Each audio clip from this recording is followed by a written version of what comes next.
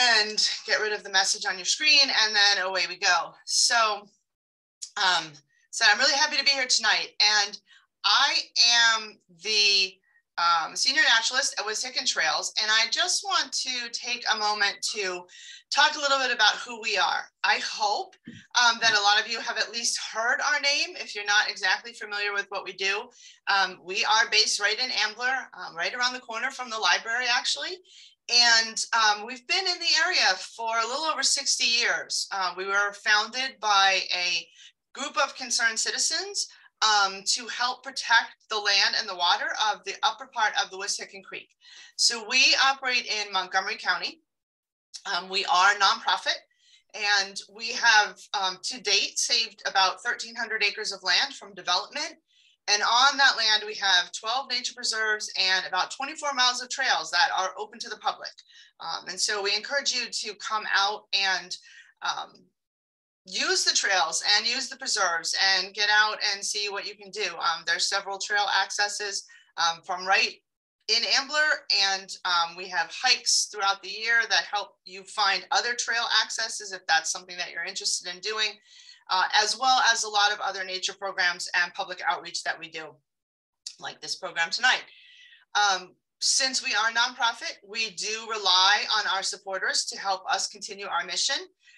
And if you are a current supporter who is on the call tonight, I thank you personally. We couldn't do this without you. And if you're not a supporter and you're looking for a way to kind of get involved in some activities in your community, take a look at our website, wissahickon.org.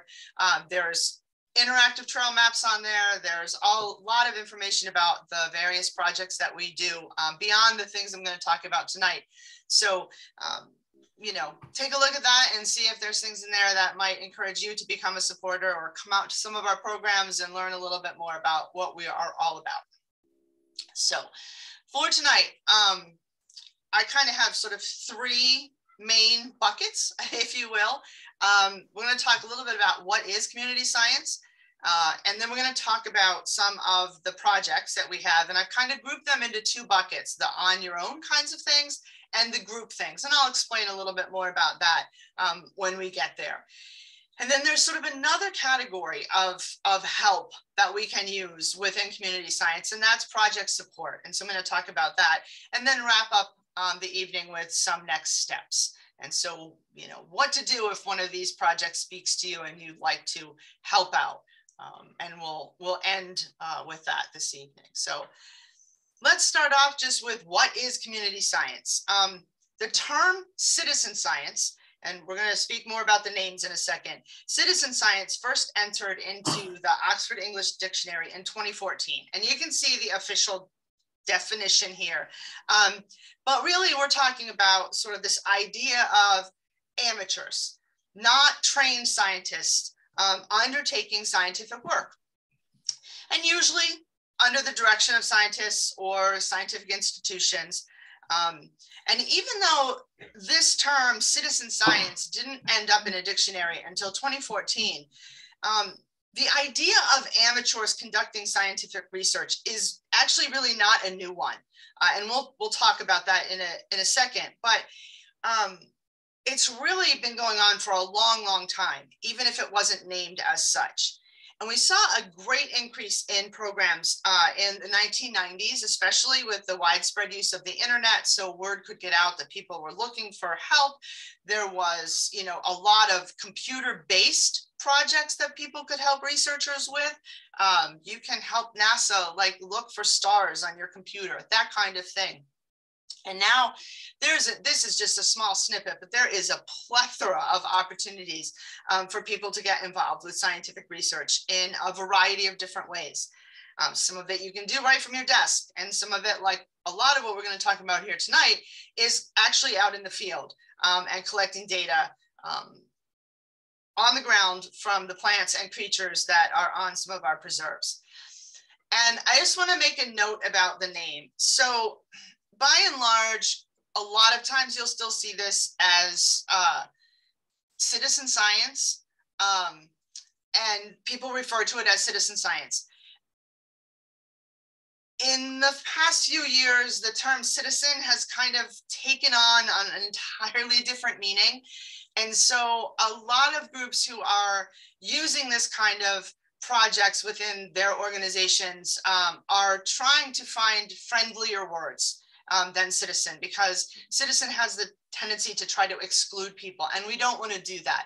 This is about everybody being able to participate at the heart of it, and we really want to make sure that people understand that. So another popular term that groups are using is community science. But you can see there's crowd science, crowdsourced science, civic monitoring, volunteer monitoring, which at the heart of it, that's really what we're talking about here is volunteer monitoring. But we're using the term community science so that we can make sure that we are sort of under that umbrella of inclusivity. I'm going to use community science here tonight in a lot of my words, but you might see other groups refer to this as citizen science, and we're probably all talking about the same thing. So if we look, so again, there's the idea of citizen science isn't really a new one. Up until the late 19th century, especially through the end of the 19th century, much of science was in fact done by amateurs. Most were not trained as scientists. They pursued research because they had some level of interest in something, a particular creature or organism, or a question that they decided that they wanted to answer. And we can look at some of these folks that you might recognize their names. Charles Darwin wrote The Origin of Species. Henry David Thoreau and his work at Walden Pond. Aldo Leopold is kind of the founder of ecological conservation work and published a book that is almost required reading in our field, the Sand County Almanac, that detailed a lot of the sort of data collection that he and his family, his children, did on his own property in Wisconsin. And Aldo studied a little bit more in the sciences, but Walden and Charles Darwin, in fact, did not. Charles was, you may not know this, but he actually dropped out of medical school and eventually graduated a program that was designed to help him become a minister in the Anglican Church.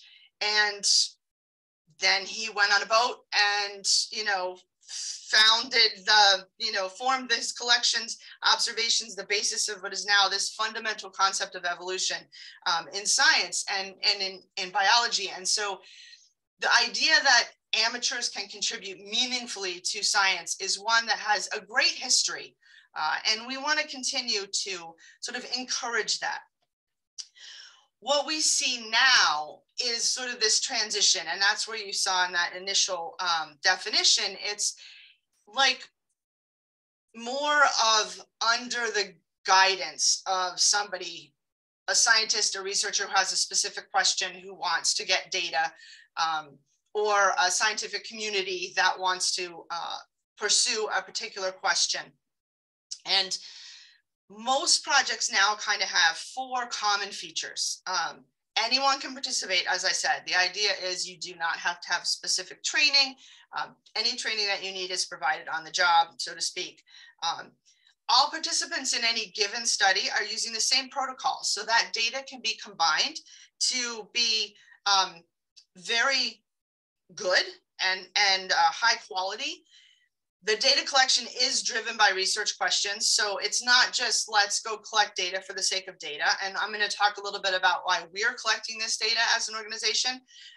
But as a general rule, this is driven by specific research questions that people have. And the data that's being given back to them is helping them come to conclusions, make decisions, those kinds of things. And one of the other features is open access data. And this one kind of varies across projects. Some are more open than others. But in general, a wide community of scientists and volunteers are working together to create this data set. And there is generally some sense of sharing that data at the end. Sometimes it's actually, you can actually see the raw data and manipulate it yourself and those kinds of things. But oftentimes it's more making sure that the public has access to the reports that come out from the project. And we'll talk a little bit about some of our results as we go through today. So again, this is not a new thing. we're going to focus our efforts on ecological studies specifically because that's what we're doing from Wissahickon Trails. And we're going to dive a little bit deeper into that. But if we think about some of those historical scientists like Thoreau and Leopold, their data is still useful today. Because of the data sets that they collected, current day researchers can actually take that data, combine it with data that's being collected today, and look at changes over time, which is really important when we're talking about biological things and, you know, what's happened in the past and what's happening now, and understanding what's going on in the natural world. So this top graph here is a researcher who looked at Thoreau's data on flowering plants from Walden Pond and found that this was published in 2012, but looking at about through 2009, on average, the plants in that area are blooming about 7 days earlier than they were when this paper was published. Likewise, a researcher that actually included one of Aldo Leopold's daughters looked at the arrival of sandhill cranes and geese in the area of Wisconsin where they were. And on average, they're when over a 61-year period, they're arriving 2 to 3 weeks earlier than they had been when Leopold originally collected the data. And so these kind of studies aren't necessarily giving us the why, but they can point researchers in a direction to help get at that. If we didn't know that these things were changing, we wouldn't ask the questions of why and maybe come to a deeper understanding of what's going on. Maybe it's climate change driven, maybe it's purely weather, maybe it's some other resource that, say, the geese or the cranes don't have anymore because of development and land use and things like that. So it can get us to a place where we can start to answer those questions in a more meaningful way. And you can see we're talking about data, you know, collected from 1852 to 2009. That's a really long time. And so when we're talking about ecological studies and biological studies, that time frame is really long. Things don't typically change that quickly. And so to have these historical data sets is really important, but to continue that data collection now and into the future is also really important. So I want you to imagine for a second, for another thing that community science or citizen science really helps with is the idea of bringing scale to a project in a way that we couldn't really previously accomplish. So imagine a researcher, maybe a PhD student who's interested in monarch butterflies. You know, they might be at a university and that university might have a couple of gardens around their property that this PhD student could study. They might be able to recruit some nearby community members to help, you know, or maybe they could get a few other universities around the country involved to study their own gardens and things like that. But now imagine a network of over 250 volunteers with sites all across the United States, this wide geographic range that in 2022 alone spent 16,466 hours in the field collecting data on milkweed and monarch butterflies. So you can just immediately understand the scale of this is so much bigger than could have been realized by that lone PhD student. And so this just generates an amazing data set that those researchers can then use to help answer questions about monarch butterfly and further our understanding of them, and hopefully figure out, you know, why populations are declining and what we can do to fix that. Or stabilize them, as the case may be. So again, that scale is really important. And that's an important feature of the projects that we're involved in, because one of our goals is that we try to connect to these kinds of national projects whenever possible, so that we're not just operating in our own little bubble of Ambler, but we're contributing to this larger body of science, so that we can help those researchers answer those questions. The other way that we can look and think about community science is the value of it. And so I found, and sorry for the age of these. Unfortunately, this is weirdly something that not a lot of people actually look at, is the actual sort of dollar value, financial value. But I mentioned earlier on that, you know, the data sets from community science are quite high quality. And this research in 2014 actually found that. They, you know, compared scientists, professional scientists and volunteers, and on a project by project basis where they had access to the same protocols and the same tools, they were reliable as the, you know, the volunteers were as reliable as the data collected by professionals, which is good because then we know we can trust the data that we're getting, and make sure that we set up our volunteers to be as successful as possible in terms of training and things like that. But we can trust the data that we're getting back, as can the researchers that we're giving the data to. And then volunteers contribute in 2015, at least $2.5 billion annually to biodiversity research. And I'm sure that number is actually much higher because the number of projects has just skyrocketed, even in the last couple of years. But I can't find a more recent figure. So we're going to go with at least $2.5 billion that volunteers are contributing to this kind of research, which is huge and immense, particularly for an organization like ours that's small and nonprofit and doesn't have the access to some of the research dollars that larger organizations might have or universities have and things like that. So this is an area that really means a lot to us in terms of being able to achieve our goals in the work that we're doing in our area. So I want to talk real quick about sort of what those goals are and where community science fits in the larger scheme of Wissahickon Trails. So our first efforts into community science were really started in 2014 when our Creek Watch program was established. And this is, Creek Watchers is really all about water quality and creek monitoring. I'm going to talk a little bit about that under the specific project title in a bit. But that was really the first effort that we had. And over the course of 2015 to 2018, the organization added some more staff. There was a greater focus on creating management plans for our properties, an expansion of monitoring that happened sort of on a small scale, mostly done by staff. But we did have some opportunities to hire some experts to come out and collect some basic baseline inventories for us in specific things like mammals or plants or amphibians, and collect that data so we kind of knew where we were starting from.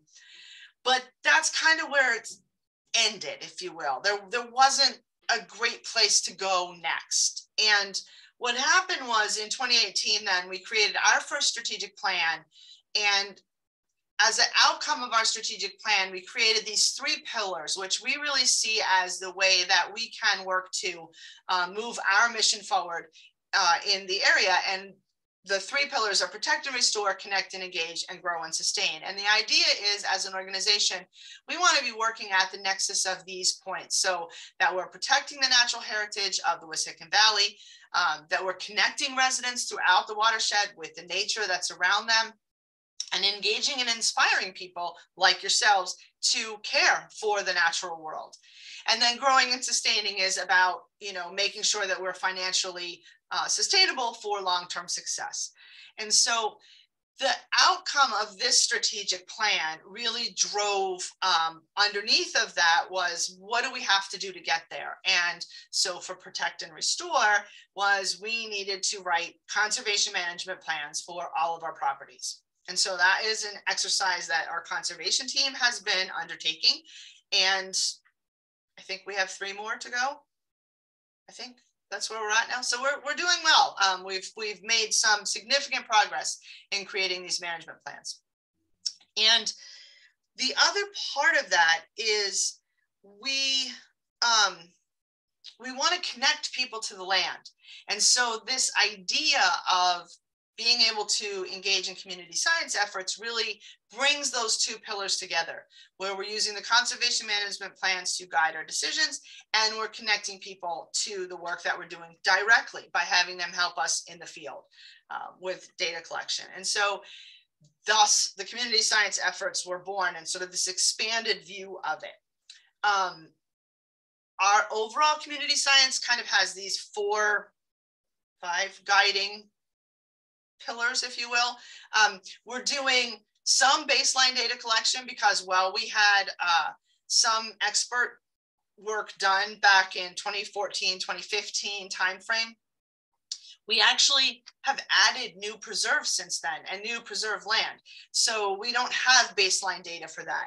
Now we know that the things that are on those properties are not likely to be dramatically different than things that were found on the other properties, but still we don't have any baseline data specifically for those properties. So community science can help us get some of that. It standardizes data collection, the idea of using community science and the projects that we're going to talk about in a second, standardizes data collection across all of our platforms, across all of our properties, and just gives us that unified view. The idea is to then, these next 2 things go hand in hand. We want to measure changes from our management actions. So if our conservation team undertakes a particular project or set of projects on a property that, removes invasive species, plants native species, changes the habitat in some way to the better, we want to be able to try to measure that and also inform our management decisions in general. So are we making good decisions about how to improve habitats, for example, and what creatures might benefit the most from those decisions? And the monitoring that we do through community science helps us get there. And then, as I said before, one of the other kind of goals and overarching themes is this idea of linking to regional, national, or international projects wherever possible. And there's a couple of reasons for that. One is because I then don't have to reinvent the wheel.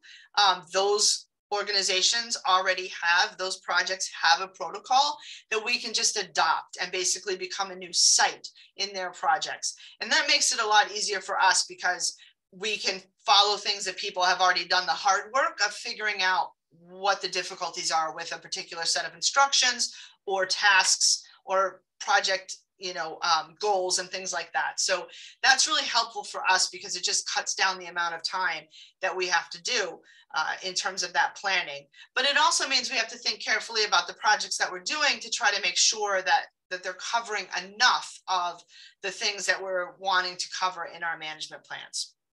And so since this just started in 2019, we're still kind of learning where we need to be and what projects are the most important and where we need to move in the future. So I want to take a quick second to just talk about management plans in a little bit more detail. So as I said, we're developing these for all of our properties. And the idea is that the overall goal on each property is to maintain, enhance, and improve wherever we can biological integrity, diversity, and environmental health of that individual property. So when we look at a property like our Crossways Preserve, which is about 60 acres of land, we take that preserve and we divide it into management units, which is basically just a smaller scale way of looking at the similar habitat in an area. So you can see by the colors here, we're talking about all this green area is hardwood forest. This black and white checkered area here is successional woodland. So this is a younger forest, kind of just growing in. We have some wetlands on the property. Over here in the corner. And then we have meadows, and we have a couple of different kinds of meadows. We have what we call our managed meadow, which is largely native grasses and wildflowers with a smattering of a few trees and shrubs. And then we have what we call our shrub scrub meadow, which is much more still native grasses, still some wildflowers in there, but much more shrubby and small trees and things like that. And those make very different habitats for the birds or other creatures to use.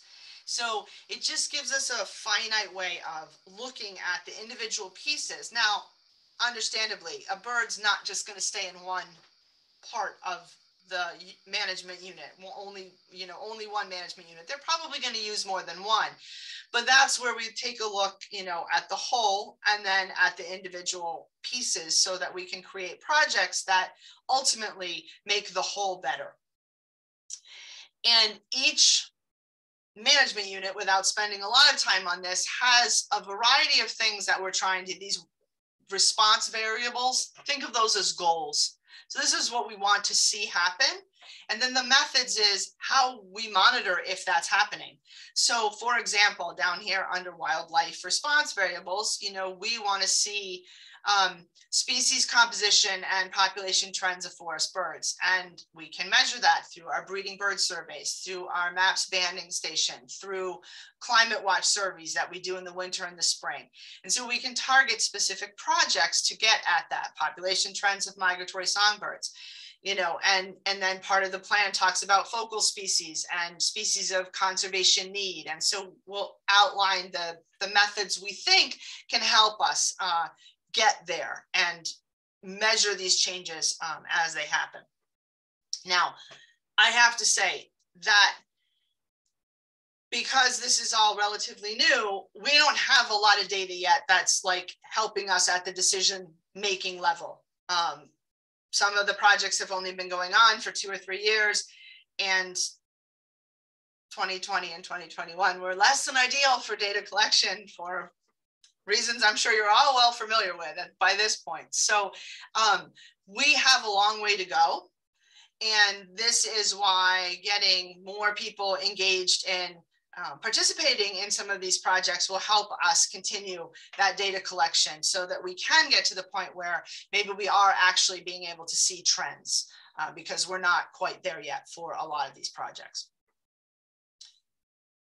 And because I know not everybody might be familiar, I just wanted to sort of zoom in a little bit on the map. So our Ambler's here, and where my cursor is, our 4 Mills headquarters is in this area of the big dark green. This is the 4 Mills Nature Reserve right along the Wissahickon Creek.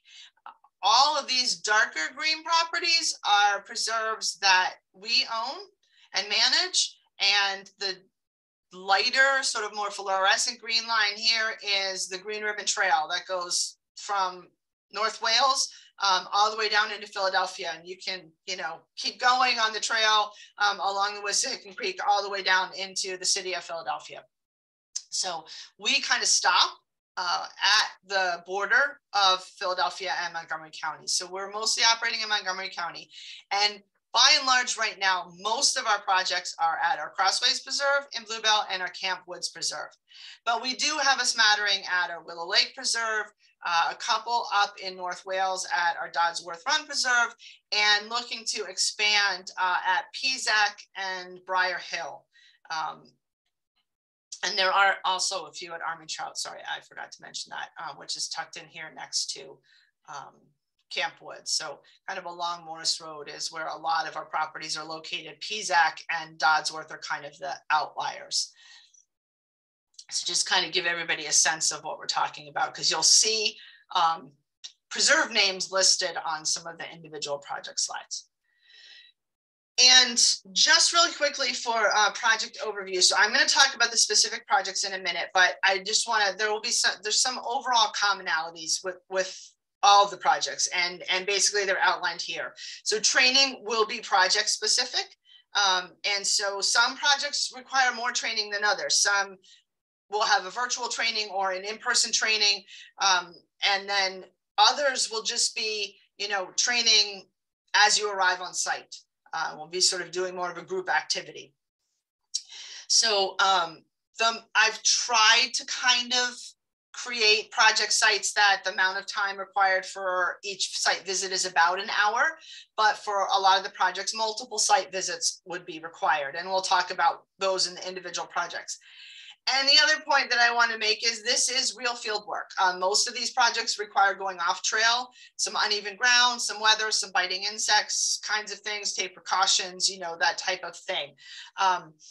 All of which I can give you more information on. None of them do you have to be out in bad weather to do, but it may be muddy, it may be wet, there may have been rain and those kinds of things. So there are a couple projects that aren't quite that intensive. And so I will, point those out as we go along so that you can get a sense of sort of what the options are. And I do want to say as well, you can see from the pictures here, these are family-friendly projects. We have a number of volunteers, families with children, and the kids are the one actually doing the vast amount of work in the projects. The parents are there to provide transportation, and that's about it. The kids are actually the ones doing the work. So, your family may vary. We have other families where they're kind of all doing it together. So there are options for both. Oh, I just want to show you really quickly. So this is sort of the results of what happened in 2019. And so, we had a Caterpillar's Count project, and we're going to talk about all these 388 surveys done. We tagged 131 monarch butterflies. We had 34 nestlings fledged. We measured 201 salamanders, and we had 770 hours on volunteers. And that was not including our creek watch, which actually would have probably doubled that number, given the number of creek watchers that are out there. So, and I'm showing 2019. Because 20 and 21 were impacted by COVID a lot. And so the results aren't nearly as complete or as pretty as they were in 2019. But we did still collect some data. And I have a little bit of that in some of the individual projects, but they are all ongoing projects still. So we'll continue to collect data moving forward. So I can check here. I'm not seeing any questions in the chat, so feel free to put questions in the chat. I will stop a couple more times to answer questions and see if anything comes up. And we'll take some time at the end as well if there's questions. So I'm going to start first with this idea of what I've called on your own projects. And I don't want you to think that we're going to abandon you. The on your own just means that really you get to pick the time in which you go out and do the work within the bounds of the individual project protocol. And so the timing for all of those projects will be, defined, where you'll see that as we go through. But you get to decide within that time frame when you go out. And I do want to reemphasize as we're going through this, you do not need to know anything about these topics to participate in any of these projects. If something sounds interesting to you and you want to learn more about it, hey, that's what community science is. That's one part of it for sure. Come out and learn about something that you've never learned about before or never experienced before. Maybe you've never seen a salamander up close. And so all of those kinds of things are part of the appeal of doing community science for sure. So saw a question pop up. Before I go on, I will answer this. Are we connecting with environmental science teachers in the public and private schools? Not directly right now, but it is a goal. As I said, we just got a new volunteer coordinator, and having that person, his name's Alex, having him on staff will help us to start trying to do a little bit more of that outreach, because now we have another set of hands and some more help to do that kind of thing. So it is a goal for sure. And if you are somebody in the environmental science groups in schools and things like that as well, please feel free to reach out to me directly via email, and we'll have a chat and see if there's ways that we can incorporate your students into some of our projects, because that absolutely would be a long-term goal of ours. So these are the projects that we have sort of that on your own kind of idea. So we're going to dive right in here, and salamander coverboard monitoring is the first one. The idea behind this is we take what we call tree cookies. They're slices out of a fallen tree. So basically we end up with this round disc that's, a couple inches thick, and it creates a board that we can then put down on the forest floor. And each volunteer is responsible for 10 boards. They're all in one site. There's like sort of 2 rows of 5 together. You get equipment kit You'll get absolute training in how to do this, but to look for salamanders and be able to ID them and capture them and weigh them and measure their length and all of that kind of stuff, and take some basic metadata, soil temperature and things like that. Right now, there's sites at Crossways and Camp Woods Preserves. This project is done March through May and September to November. So the way that it's set up is there's 9-day periods, and you would have to measure once during each of those 9-day periods. If you participated for the entire year, for both the spring and the fall, you would make a visit, total of 12 visits to your site. If you only participated for the spring or the fall, then it would only be 6 visits. And those options are available. I'm happy to have somebody that says, I only want to do it for the spring, or I only want to do it for the fall. And that's okay, because we do have a limited number of sites, and we want to get as many people out to do this as want to. So it's fine if you only want to commit to doing it once. If you, however, want to continue to do it, or say, yeah, I want to do it for the whole year, that's perfectly fine too. So there's some flexibility there in terms of your obligation, so to speak. Visits take about an hour. This is definitely one that the boards are off trail for sure. None of them are particularly difficult to get to, but they are, definitely natural trails and in the woods to find the boards and be able to turn them over and find the salamanders underneath. American woodcock call surveys is another one. If you are not familiar with woodcocks, they are a bird that migrate through the area. They may actually breed in the area. Part of this work is to try to confirm whether we have breeders on our property or not. But males, you can see down here on the right, have this very distinctive, we call it a peent call. And they have a display flight that they use to attract females. They do this at dusk and dawn, but we would send volunteers out at dusk around sunset. And they have very particular habitat needs. They like wet woods, they like open edges, and they need sort of open fields to do their display call in the migratory and breeding season. So, they're also very difficult to see. So this idea of being able to hear the males doing this peent call is one of the ways that we can determine how they're using our properties. And so the idea behind this is to go out literally and listen for that call during the breeding season. This happens at Crossways, Almond Trout, Willow Lake, Dodsworth Run Preserves.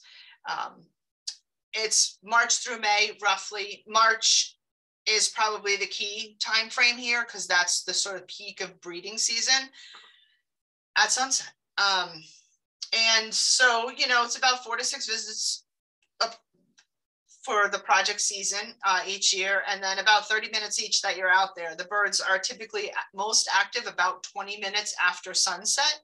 And so if you know that, you can time it to get there right around sunset and sort of wait for the 20 minutes. And if they're calling, you might want to wait just to see if a few more join in. So, about 30 minutes a visit. This is one that is particularly helpful. And if this is one that you kind of think, hey, that sounds kind of cool, I'd like to see what that's like before I commit to anything, I will be running a series of walks that will be collecting the data for this project at our Crossways Preserve every Tuesday in March. There is a sign-up sheet or sign-up registration page on our website on wissahickontrails.org.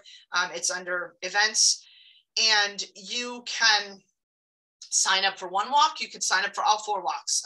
It's up to you, but those walks will be doing this survey at Crossways. There is also, if you're at all interested, there's on our website, or on our YouTube channel as well, a presentation on the woodcock display that I did last week. So you can take a look at that. And in theory, that's training. I mean, if you watch that video, you would essentially be trained in what you have to do. and what you have to listen for. So again, if it's something that kind of interests you, I encourage you to take a look at the video or come out and join us on a Tuesday in March, and maybe we'll hear some of them in person, I hope. So that's that project. Okay, nest box monitoring is the next one. And this is, we have nest boxes at Crossways, Dodsworth, Armentrout, and Willow Lake. And this is going out about weekly between April and August, and monitoring those nest boxes for what species of bird is using them, looking for eggs, looking for young, and keeping track of, you know, how many eggs, do all the eggs hatch, do all the young leave the box, and just collecting that data. Most of the preserves have about 4 or 5 boxes on them. So, you know, it's not an outrageous number of boxes at each preserve to keep track of. So, oh, and I forgot to mention the logos of any other organizations down here at the bottom. These are the organizations that we're giving the data to. So Cornell Lab of Ornithology runs Project Nest Watch, which anybody could do. You could participate in Project Nest Watch if you found, you know, a robin's nest in your rhododendron tree in your yard. You could submit data on that nest. And so we're submitting the data back to them on this project, but we're focused specifically on the nest boxes. And the nest boxes that we have were originally put out for bluebirds because we have a lot of property that bluebirds should, you know, like to live in, habitat that they should use. And because bluebirds are cavity nesters, they often struggle to find places to nest because they need a box or a hole in a tree or something like that. And so there's limitations, and they take readily to nest boxes. So we were trying to improve the bluebird populations in the watershed. And this is one of the projects. I did throw some results in here all the way through 2021. And you can see we have 4 species of birds that typically use our nest boxes. Bluebirds are one of them. Carolina chickadees, house wrens, and tree swallows are the other. And just a couple notes about some of the data here, but you can kind of see, we see some weird changes over time in the data that we're seeing. And partly in 2021, I have to say, we had an Eagle Scout build us some new nest boxes. And so we had almost double the amount of boxes that we'd had in 2020. So that's part of the bump in numbers, is that there were just more boxes available. So more bird pairs use them. But we're actually seeing a decline in eastern bluebirds. And we're also seeing a decline in tree swallows nesting. And the reason for that is because of this giant yellow or orange bar of house wren nests. And house wrens are birds, you know, they're native to this area. They belong here. There's, you know, they use cavities very easily, readily, as well as bluebirds and chickadees and tree swallows do. The problem is that they're very aggressive. And so they will literally kick a bluebird out of the box. They will destroy its nest.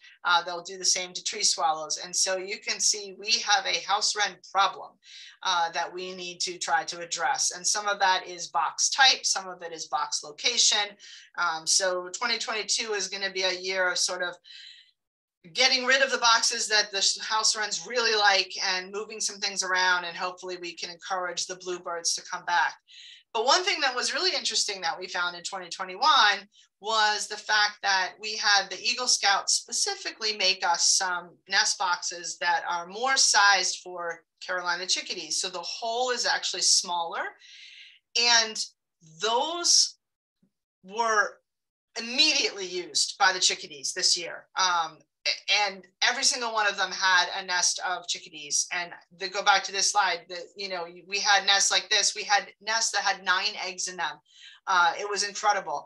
And so we had this abundance of chickadees hatched out of the boxes this year, which is great, and shows us that making those, you know, small changes to the boxes sizing the hole appropriately is really, really useful. So we can take all this data and the learnings that we've had since we've had the boxes up since 2016, we have a little bit more data to build on, and we continue to make some of those adjustments on our properties and hopefully improve the results for the bluebirds and the tree swallows. Caterpillars Count is a really cool project that is, the idea is looking at a major food source for birds, which is caterpillars, like these two on the end over here. These kinds of caterpillars are what most birds feed their young while they're in the nest. And so other researchers have, determined that one chickadee nest takes like something like 9,000 caterpillars to raise all those baby chickadees in just one nest. So this project is an idea, the researchers looking at the question of, are there changes in, well, there's a number of different questions in here. One is what species of trees or shrubs produce the most caterpillars and when? How does that correlate with bird use? Are there non-native species that, produce caterpillars that birds can use?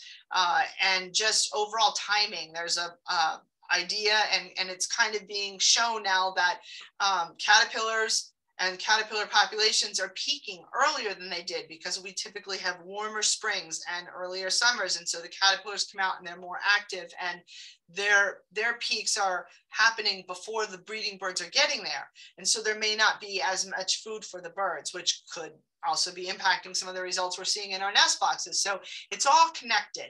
And this is a project that researchers from the University of North Carolina are really trying to sort of look at all those things together.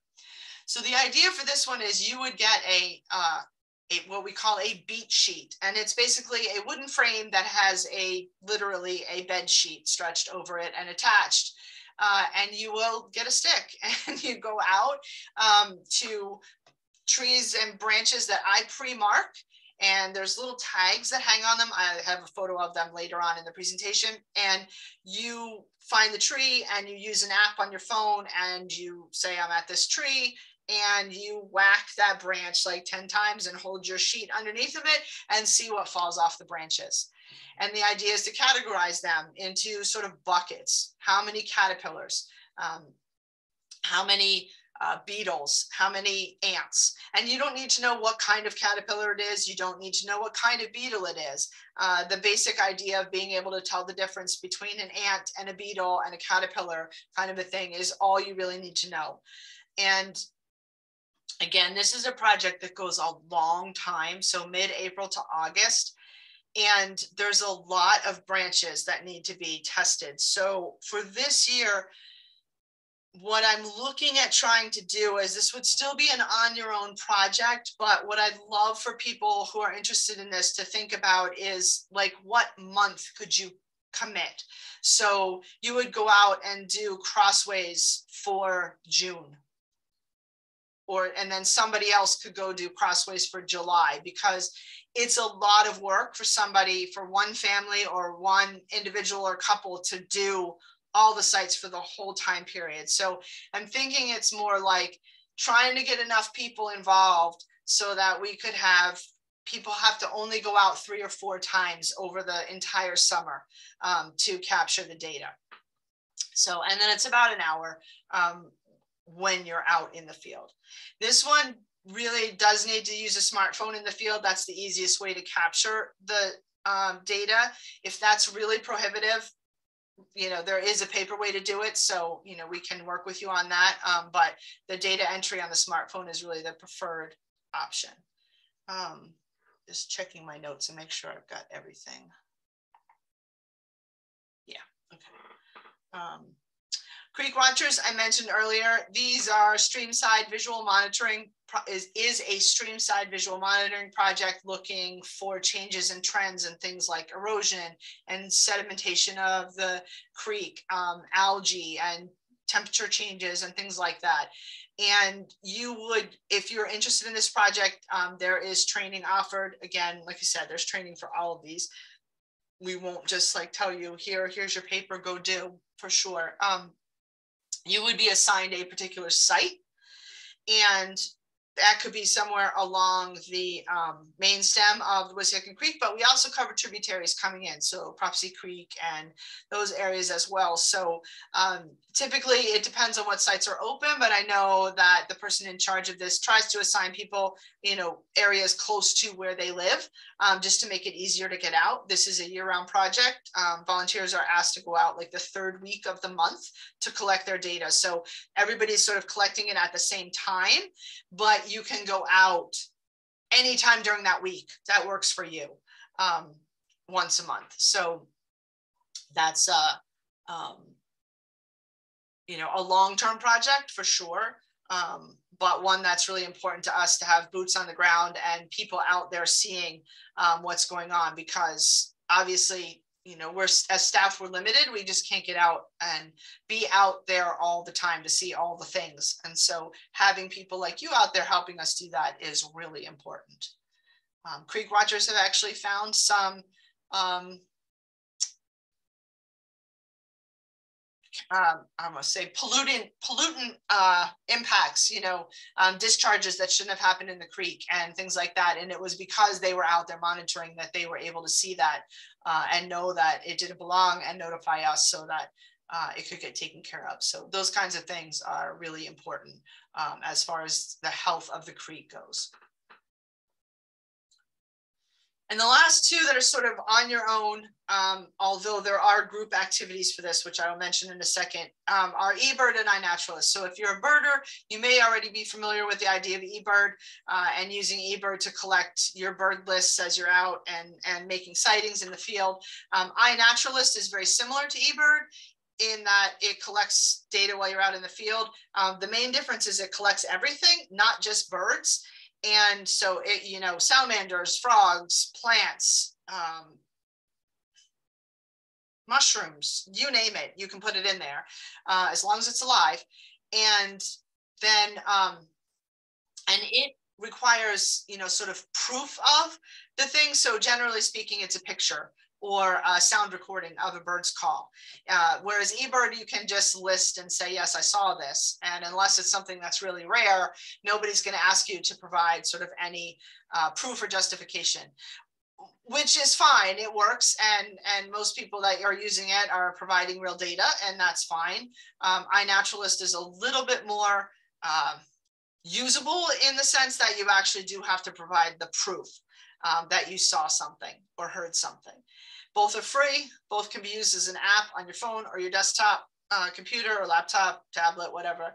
The beauty of these things is that I can track submissions to our preserves and things throughout the watershed, so I can see what's going on in a way that I could never do if these things didn't exist. And so I really, really encourage people to use iNaturalist as much as they possibly can, because I have projects set up that collect data to let us see what's out there and what's going on.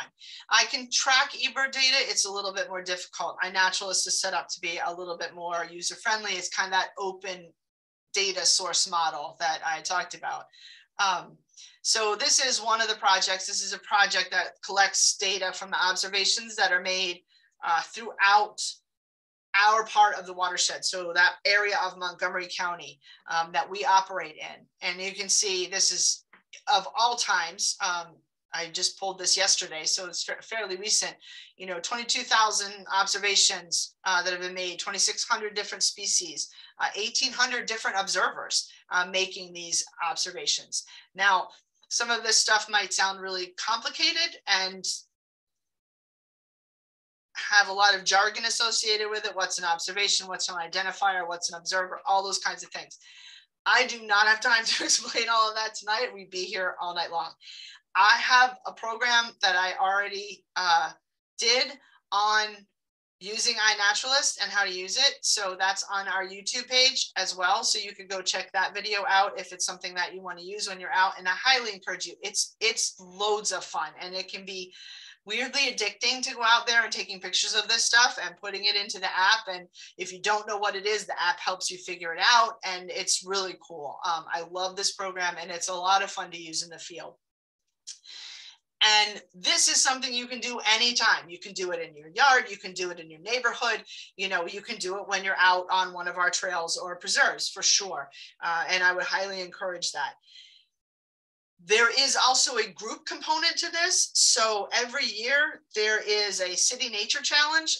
Usually there's 2 a year, one in the spring, which is the last weekend of April, and then usually one in the fall, somewhere around September, I think, or October, somewhere in that time frame. The idea is cities compete against each other to have the most number of volunteers out for the weekend that the event is going on, to collect the highest number of observations, to collect the most number of species, to identify the most number of species, all these different categories. And so we compete as part of Philadelphia. And so there will be a couple of events that I will be holding that last weekend of April. So keep an eye on our calendar. And this is a good way to come out and, you know, sort of practice using iNaturalist if you've never done it before. And I'll be out in the field with you as well, so I can answer questions and I can provide any assistance that you might need. So a couple different ways that you can do iNaturalist, you know, on your own time or as a group activity. And probably have some other iNaturalist projects throughout the year, but certainly that last weekend of April will be a big one. So I'm going to stop here. I saw 2 questions pop into the chat, and if anybody else has questions, you can feel free to put it in the chat. Okay, so what type of local, state, and national databases is the data being collected and contributed to? So as I mentioned, the project names are on the bottoms of the slide. So like the nest box data goes to Cornell Lab of Ornithology. The Caterpillars Count data goes to the Caterpillars Count project. And I can create reports that I can then share from our data as it's available. And so the idea is, yes, the data will be compiled and trends will be shared with the volunteers when they're available. We are still in the building stages of that. So looking at the best means to do that, mostly just like, is it an annual report? Is it twice a year? Is it live data on our website, as an example? And so kind of trying to figure out what's the best mechanism for that, for our capabilities and resources, and what's the most meaningful. But yes, the goal for sure is to share that data when we have it and we begin to collect it. So, how many hours would nestbox monitoring require? So let me go back to that slide because I forget how I said it here. Okay, so it's about an hour when you're out there. It kind of depends on how fast you walk. I'm not gonna lie, because it's a matter of getting around to the boxes. And in like Crossways Preserve, they're a little bit further spaced apart. In Almond Trout Preserve, they're just around the main loop of our trail. And so it's a little bit quicker. And it also kind of depends on how difficult the birds are being in terms of, can you actually see into the box to, you know, check the number of eggs. I've done almond trout in 30 minutes. If you're not as familiar with checking nest boxes, you know, allow yourself maybe 45 minutes to an hour until you get more familiar with it. And this is another one that I know it's a long time frame across the course of a year, from April to August. So if you are not available to like commit to that whole time, don't let that discourage you, because there's options for, you know, maybe we can pair 2 people up. So somebody does April, May, and the first half of June, and somebody does the rest of June, July, and August, you know, and we balance it out that way. And so there's options. Don't let that time frame, you know, hold you, discourage you, I should say. Oh, somebody said the iNaturalist project is only a single weekend. No, absolutely not. And I'm sorry for that misunderstanding. The iNaturalist project do whenever you want to do it. And I'm sort of scraping that data all the time to see what people are finding, what species are out there, what people are reporting. The City Nature Challenge is just one weekend. And that's kind of really highlighting iNaturalist. It's a global project for that weekend. So it kind of started out as a competition between cities, and it's just grown exponentially. And so we kind of really participate for that one weekend and make a big deal of it.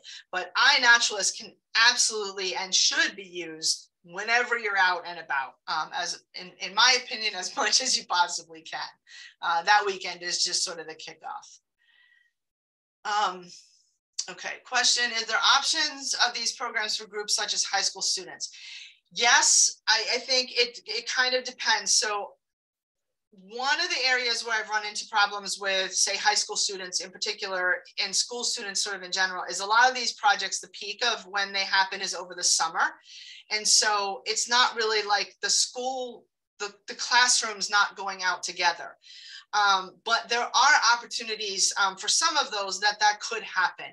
And I would encourage you, if you are a teacher and you're really interested in sort of following, looking deeper into those, please shoot me an email and we can talk about it and we can figure out what some of those options might look like.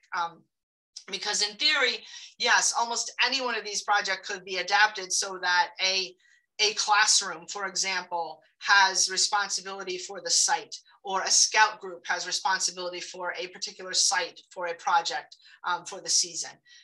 And we can, figure out how to make that work. Off-street parking options for all of the preserves. Yes. Yes, all of these preserves. Camp Woods is a little weird, but it's technically, you're not on the street.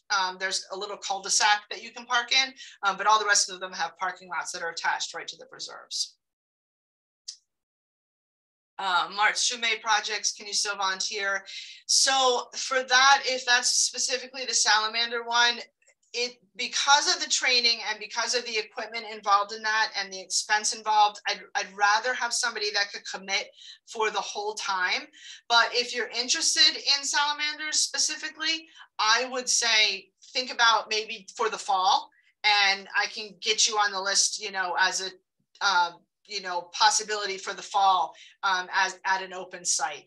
That one's harder to switch off just because there's a lot more equipment and it's more difficult to train people. I really would prefer to train people that could do it for at least the 6 times for the one season. So March through May, and then September to November. How we sign up, I'm going to get to that at the end. I'll give you all the contact information at the end. Besides the caterpillar count, how is the data typically submitted? So right now, most of it's on paper data sheets. There's project specific. I'm working on setting up Google Sheets so that people can enter the data themselves in some cases. And, that's a sort of a project in and of itself. So maybe that I should add that to the project support category. If you want to help me set up Google Sheets, I'd love to have your help. So yeah, most of it's just on paper that I'm collecting right now, and then entering the data or having volunteers help enter the data, because that also allows for a quality control check, and allows me to see, again, since some of these projects were new, where people were having difficulty, if data was incomplete, and getting a sense of why it might be incomplete and how I need to change training for that. So, and I think we've kind of got most of that ironed out specifically for the salamander project. So now we're at a point where we can start trying to collect that data electronically. If anybody's an app developer that wants to help us develop an app for any of these projects, I would love to talk to you as well, because that's also another sort of long-term goal and way out of my level of expertise. Those are the questions that I see now. So we're going to hop into the two. It's really sort of two group projects. One is monarch butterflies. We're going to talk about that first. Monarch butterflies is like 4 different projects in one, and they're kind of all connected. So it's really difficult to talk about them, and it's kind of confusing.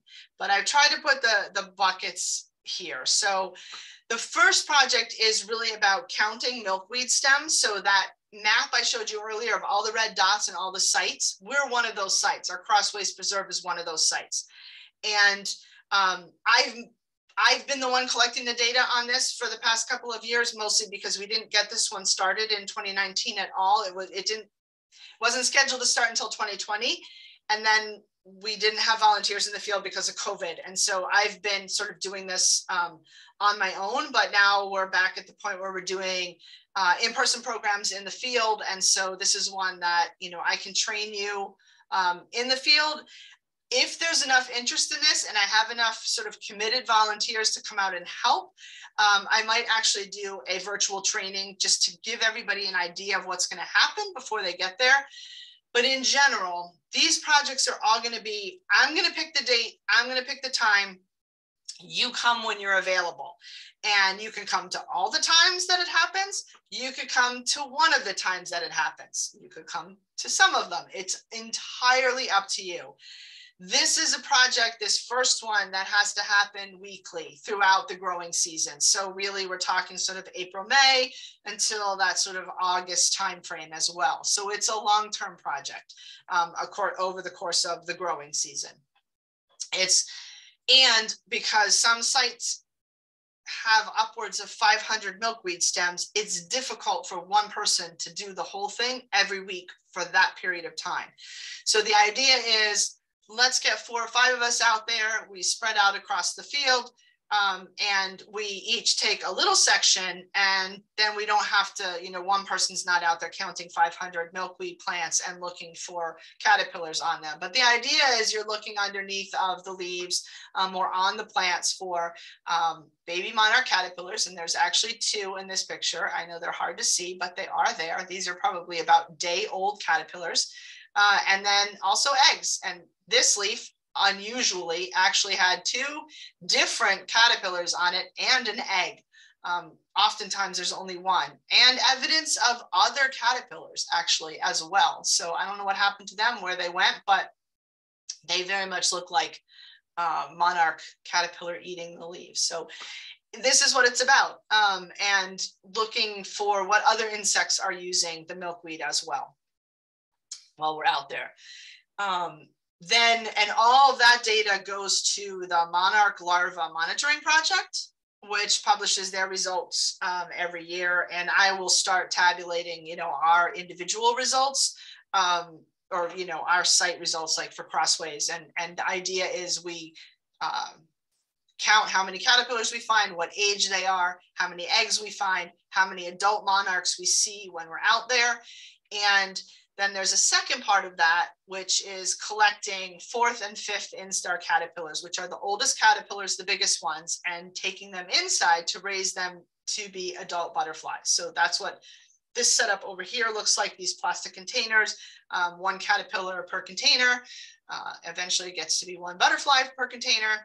And the idea behind this is part of, it's both part of the Monarch Larva Monitoring Project and Project Monarch Health, which is looking at the incidence of disease and parasites in the monarch population.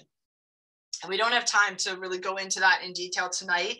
And that's where doing sort of a virtual training specifically on this project can explain that a lot more. But the idea is measuring the health of the population, and by letting the caterpillars go to that 4th and 5th instar stage, the oldest caterpillars, right before they go into chrysalis, they've spent time in the wild, so they could potentially be infected.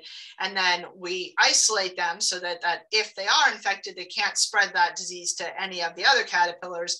And then we can test them when they come out as a butterfly and see if there's a problem. And so one of the ways we do that is testing for what's called OE. It's a disease that impacts butterflies. Usually they don't actually survive to adulthood, but it's a problem that's much more prevalent down in the south, where it's humid much of the year and more humid than it is here. Milkweed plants don't die.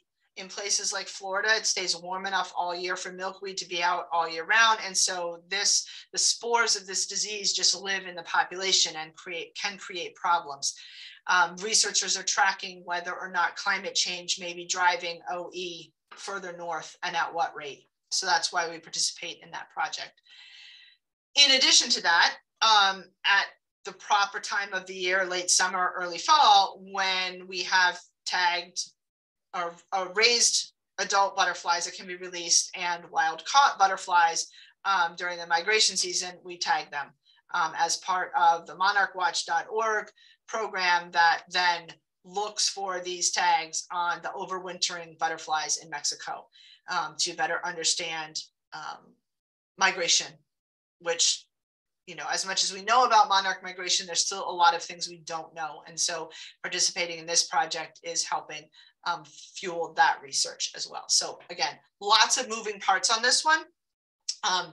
But as I said, for right now, for this year, this is going to be one where I'm going to pick some times, and I'm going to try to pick a variety of times. So I might have some sessions that are during the day. Especially if you're available during the day, when I tell you about how to reach out and sign up for things, let me know, because, you know, particularly if you're interested in this project, I might schedule some day sessions, I'll schedule some evening sessions, and I will schedule some weekend sessions so that there's a mix and hopefully a wide variety of people can join. I will say that most of our raising efforts are done in partnership with a couple of retirement communities in the area. And so, you know, but if you're going to participate and help count milkweed stems, you would get priority to help do the raising of a butterfly. So to be able to take an egg or a caterpillar home with you with milkweed to raise it as part of the project. So if that sounds appealing to you, I encourage you to try to help. And right now, the primary target for the milkweed stems is crossways, although if we have enough interest, it would be great to try to add Pisac preserve to that as well. There's a lot of milkweed out there, and we're not doing a lot of work at Pisac, so it would be great to get this project started. In terms of collecting wild adults and trying, you know, netting them during the migration season and tagging them, that can happen in a multitude of places. Actually, the best place to find, I found to find migrating adult butterflies is our Dodsworth Run Preserve up in North Wales. And so a lot of those tagging events may happen up there, but they will also be in other places. And what my goal would be, you know, for the milkweed stems, like the other projects, you know, targeting about an hour in the field. Again, some of that is going to depend on, you know, how many people show up on any given day. If there's, you know, 10 people that show up, well, we might only be there for 30 minutes. If 2 people show up, we might be there for a little longer to try to get through all of the milkweed patch. But, you know, I'm trying to say, you come prepared to volunteer about an hour, and then, you know, we'll have some flexibility around that as well. So. And bee monitoring is a total to be determined at this point. There's a couple different protocols out there. I'm working with there's a bee monitoring lab that's run by the U.S. Geological Survey, USGS, and I am working, I've been talking to them to try to figure out what's the best methods for us to use, and which projects are most helpful for us. And that's something that we have to talk about internally a little bit more. But the idea behind this is to be able to go out and do a project that helps us understand the native bees on our property. So while I know for sure we will encounter honeybees, they are not the priority. We're more looking at the native bees, what species are out there. Bumblebees specifically is one that's of interest to a lot of researchers. And so trying to figure out what the best methodology for us to follow is. Typically, bee projects are done in the heat of the summer when the bugs are the most active, so July and August. And most protocols are like, do it twice, you know, do it once in July and then wait 2 or 3 weeks and do it again. And so that's kind of the schedule that we would be looking at. You know, again, this is one I'd set the date and time, and if you could join us because you were interested in it, you know, come out and do it. Some of these are fairly simple, like one of the bumblebee projects is just not unlike iNaturalist. In fact, they might use iNaturalist, taking pictures with your cell phone and putting them on the site for them to identify. And, you know, down to the species level, if they can, of what species of bumblebee it is. So, you know, I'm still working on this one, but if you're interested in learning more about native bees and, you know, participating in that, keep your eyes, you can sign up for that, and I will let you know when we make a decision about what we're gonna specifically do. And I know some of you may have seen along the way, because we've had, you know, discussions about community science projects for a while, about vernal pools and frog calls, and they were on our projects lists from 2019. So, you know, it's possible you've seen lists that they're on. They're not off the list, but they're not as high a priority as they were, for a couple of reasons. One is they're very intensive from our end, and vernal pools are basically, if you're not familiar, temporary areas. They fill up usually with winter rains and snow. It melts in the spring, and there's very specific species of frogs, this wood frog down here on the bottom, that will use them, and some very specific species of salamanders that use them. And they're limited in when they're around and when they're most active. And so, for example, the frog species that use them have sort of this peak of 2 weeks in the spring, and it can happen in February, it can happen in March. It depends on the temperature, it depends on the weather, and it's really hard to say go out and monitor, you know, every week, because even monitoring every Tuesday, you could miss it, right? It's just, that's the way it works. So it's much harder to kind of figure out what the protocol for this looks like. And this is one where there's some groups that are doing, like the Pennsylvania Amphibian and Reptile Survey would certainly collect any photos or data that we have on frogs or salamanders, but they're not really monitoring vernal pools, and they don't have a program for that. The Pennsylvania Natural Heritage Program is sort of collecting information on vernal pools and will sort of certify your vernal pool, but they don't actually have a protocol for how to monitor them. So it's been a little bit more of a struggle for this one. I will leave it here and say, if these are the kinds of things that you're interested in, they're probably coming down the road. I just don't know what they're going to look like. And they're certainly not going to be a priority for 2022. Getting some of those other projects expanded, like monarchs at PZAC, or starting some bee studies, those are going to be much more of a priority for this year. But these are coming. The other thing that we have is some other tools that actually may help us. So this, don't know if I said this, this one on the top is a spring peeper. That's what this little tiny frog up here is. And we have some other technologies that actually may help us monitor frogs more effectively or efficiently than having people trying to time when to go out into the field to listen for them. So more on that in a second. Okay. Questions? So the question is the milkweed stem counting only in Wissahickon Trails areas? So for what we're doing, yes.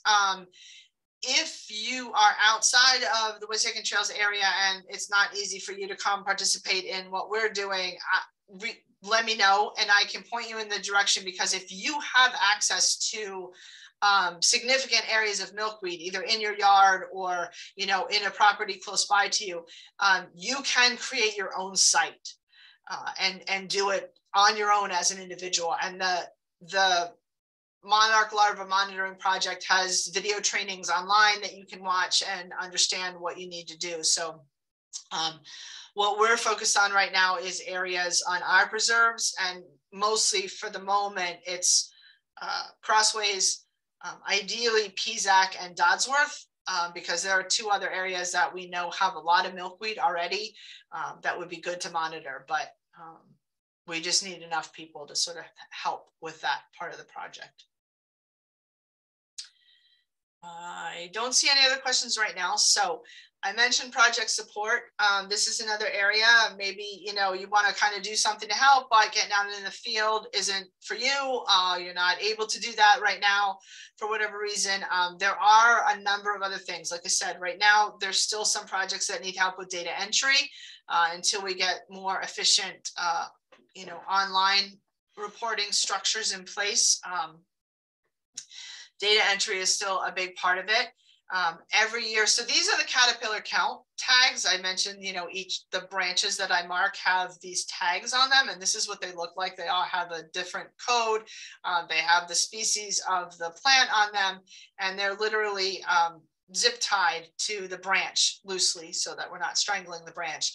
But the tags don't last over the winter and with rain, and I've tried a couple different methods for protecting them, and they just don't last for forever. So pretty much every year they need to be replaced. And that means cutting them out of the paper, wrapping them with packing tape, and punching a hole in the corner so that I can then go stick them on the trees. So again, a total at-home project that somebody could do if they're, you know, willing to help with that. This next one is a weird one, but it is a real need right now. We have these chickadee nest tubes that are made out of PVC. And again, they were another experiment in trying to encourage chickadees to nest. Nobody used them this year, but they're bright white PVC. An Eagle Scout made them for part of his Eagle Scout project, and they're not painted. And so they look awful. And I'm sort of sure that that's kind of why the chickadees didn't want to use them this year, because they look nothing like a tree. So the idea is to be able to paint the PVC nest tubes so that, because this is what the tube itself looks like. They're these tall things that stick up in the air, and the chickadees, you know, nest up here. So it gets it higher up than typical nest boxes are. And this top piece where this collar is lifts off, and then you can remove the roof pulls off so that you can see in and be able to count eggs and nestlings and see how many are in there. But they look like white PVC pipes out there. So we really need to get them painted. This is a project. Painting PVC, unfortunately, is not the easiest thing in the world, but it's, you know, if you have capability to be able to do that and can sand them down, and then they have to be wiped with acetone, and then they can be spray painted. There's PVC spray paint. So just, you know, to sort of camouflage them and make them look a little more tree-like is a project that's very much needed. And then this last one is audio moth maintenance and data review. And this is a project that's still in its infancy. Audio moths are these tiny little data loggers. They're literally a tiny little circuit board that has a microphone and a battery case and a micro SD card holder on them. And I can program them with an app on my cell phone for how much time, you know, I want them to record, at what frequency I want them to record. So the idea is they can record bat sounds, they can record frog sounds, they can record bird sounds. And so this may be a more useful tool than the frog surveys that we were looking at, because these can be out and running throughout the year. They can be put in targeted areas in the spring, you know, or late winter, early spring for frogs, in areas of, you know, where we think there might be vernal activity, and we want to target for those frog species. So we're still learning about this technology.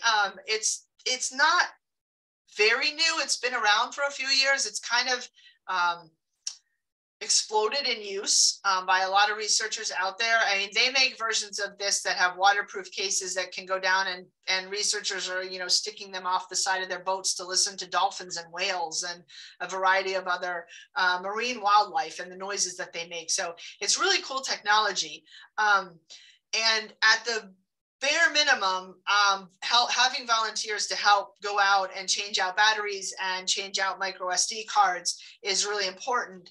Right now, we only have 2 monitors that might get moved around a little bit this spring, but ideally the goal is to have some more. This is kind of a pilot year, and so volunteers necessary to change out batteries, change out SD cards, and then longer term, volunteers to help analyze the data. So these things are set to, you know, they're programmed to record either at a specific time of the day. So maybe I want to just set it up to do, you know, an hour up till sunrise and then an hour after sunrise. And so 2 hours a day at a certain frequency to do the massive amounts of bird song that happen in the spring, so that we can try to identify what species are out there. There are programs that you can put on your computer that you feed that data into that help you identify the species. So you don't necessarily have to sit there and listen to all of the data and figure out what species it is. There are programs that do that for you. Some are more accurate than others, and that's part of the learning for this year and a little bit of the pilot work that I'm trying to do.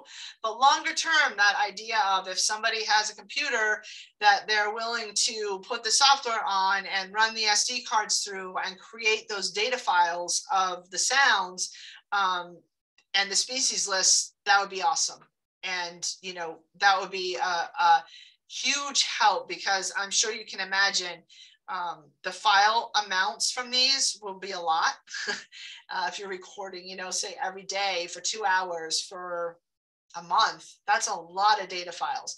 And to go through all of them and, you know, weed out, you know, the stuff, the common stuff we know, the blue jays and the gray catbirds and all of that kind of stuff, to find the species like woodcock, maybe, for example, or scarlet tanagers is another species that we're specifically interested in on our preserves. And so listening for those things and trying to find those things in the data files would be really, really helpful. And again, we're kind of like the bees. It's still a work in progress, but there's definitely opportunities for that. And certainly for the data review piece, this is one that would require no field work. This is one that would be, you know, in the comfort of your own home, coming to the office to get the SD cards and, you know, SD solid state drive to put the data on when you're done, and then bringing them back to the office when you're finished, that kind of thing. So yeah, it's totally an at-home project. And this is one actually potentially that has possibilities for classrooms as well, because of the volume of data that's generated, and then the ways in which things are analyzed. It's sort of automatic, but then you could use that data to create graphs and connect that to other things that you might be doing in math classes, or, you know, other kinds of science classes and things like that, and looking at that data and trying to draw conclusions about the birds that are out there, or frogs or bats or whatever the question may be. So there may be opportunities there as well for that kind of thing. Okay, so that's the basic program that I have for you tonight. I see there's a couple questions in the chat, which I'm going to take them in a couple of minutes. If you have questions after we're done, please feel free to email me. There's my email address. It's Christy, K-R-S-T-Y, @wissahickon-trails.org. Email me, and hopefully I can answer your questions. If you're a teacher and are interested in figuring out how to make this work for your classroom, reach out to me and we'll figure something out. There are opportunities out there and we can make it work somehow, for sure. So feel free to reach out to me. If you are just interested in volunteering and don't really have any questions, or, you know, want to get on the list to be able to hear more about projects like, you know, say the Monarch Project, for example. If you're interested in just being able to be informed of when those dates are, go to our website, wishickontrails.org. On the top of the page, there's a couple of tabs here. If you click on the Take Action tab, the top one is Volunteer. When it drops down, you'll go to this page, and there's a Get Started button that takes you to a form to fill out. Just some basic information. What you can click, there's a checkbox to click community science as your area of interest. There is also a separate box for Creek Watch. So if that's one that you're specifically interested in, you know, check Creek Watch. But also you can check community science, and then add whatever specific projects you're interested in the comments field. So what I don't want to do is bombard people with things. So if you're really only interested in salamanders, or you're really only interested in monarchs, please let me know that in that form by just writing those specific projects in the comments field. And that's the easiest way to sign up. All those forms will go to our volunteer coordinator, and then we can make sure to get you on the right mailing lists and get you out for training when it happens, or let you know the days that the group activities are happening. And like I said, I'm happy to answer individual questions. If you have them, just drop me an email and we'll go from there. Okay. Okay, somebody asked about the chimney swifts. So chimney swifts is still an ongoing thing. We have, for those who aren't familiar, chimney swifts are a kind of bird. We have put 4 chimney swift towers, which are basically a very specific nest box for chimney swifts on our properties. There's one at the Waterfowl Preserve in Ambler. There's one at Crossways Preserve, and it literally just looks like a chimney in the middle of the field. So the idea for monitoring of those is still a thing, but there was supposed to be, we don't have an easy way to do it, is really what it comes down to. We want to know that the chimney swifts are using them, but the idea was there was supposed to be an app that was created, and it was being handled more through Audubon, and we were just kind of partnering with them we helped as an organization put the towers up, but Audubon was supposed to be doing more of sort of the chimney swift education and monitoring project. And I don't know where that stands, so I didn't put it in here. I can certainly try to reach out with additional information on that, but that's not one of the sort of priority volunteer areas for this year. We can have a staff member go out and check to see if any chimney swifts have built a nest in the boxes. And that's actually probably easier and more direct than having volunteers stand in the field for days on end to see if anything flies into the top. So it's really about efficiency. But we haven't forgotten about the chimney swifts at all. I promise you that. So would I make available supplies for the project, spray paint, tags, tape, etc.? Yes, absolutely. That is the goal of all these things. The only thing I won't provide is a cell phone. Any other project supplies, equipment, you know, most project supplies come in a bag. Like you saw, that salamander project stuff was all set on top of one of those sort of canvas bags, shoulder bags. And a lot of the projects come in bags like that. And for the painting of the PVC pipes, yes, I would make supplies available for that if that's something that you're interested in doing. So that's all I have. Happy to stay on for a minute or two if anybody thinks of any quick questions. And I really want to thank you for joining us tonight, and thank you for your interest in these projects. Hopefully there's something here that kind of sparked your interest a little bit more, and you thought, yeah, I want to learn more about that. Oops, why did I? Didn't mean to do that. Sorry. You know, learn more about that. Come out and help.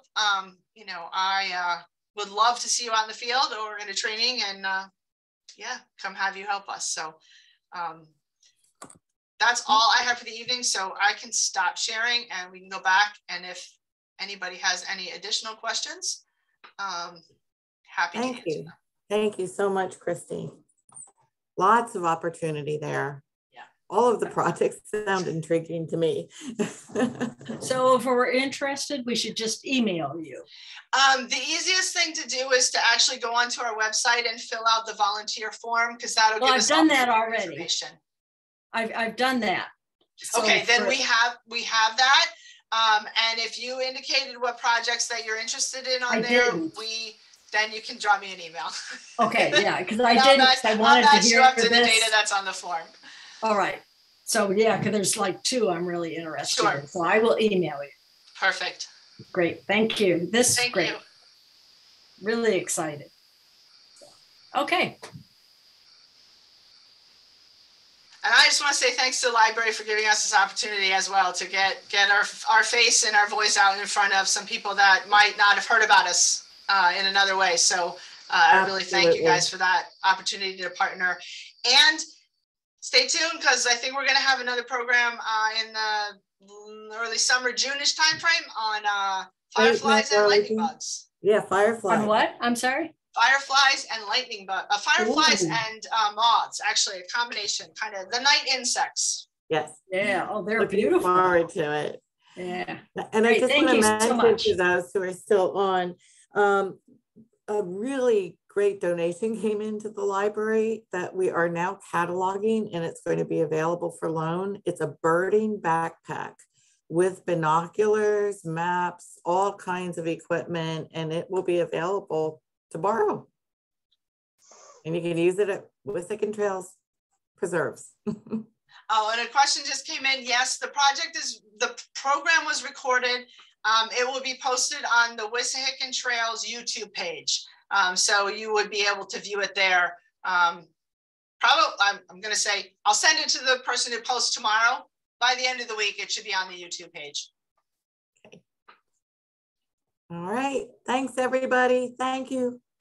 Thank you so much. Good night.